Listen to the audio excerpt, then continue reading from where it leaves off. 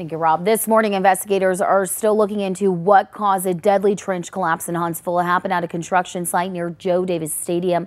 The 15-foot deep trench caved in and trapped 3 Huntsville Public Works employees, killing one of those workers. WAAY 31's Olivia Schuler is live where the collapse happened. Olivia, what do we know so far about this investigation and the victim?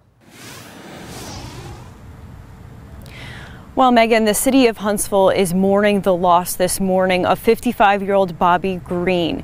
Green headed into work like any normal workday, not knowing that day would turn deadly. Huntsville Fire and Rescue responded in just minutes to a 911 call just before 1 p.m. At the scene, 3 public work employees were found trapped after installing storm pipes 15 feet below ground.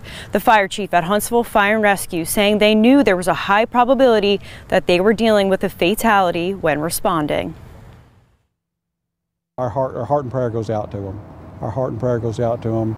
You know, when you have trench collapses, there's just not a lot of telltale signs to say everything looks really good, then all of a sudden it's not.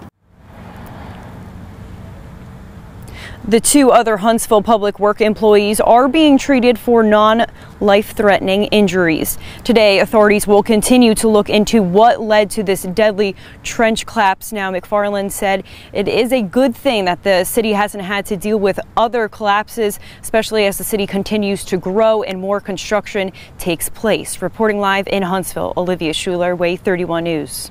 Thank you, Olivia. Huntsville Fire and Rescue led the rescue operation with help from HPD, HEMC, and even a heavy rescue unit from Madison Fire and Rescue.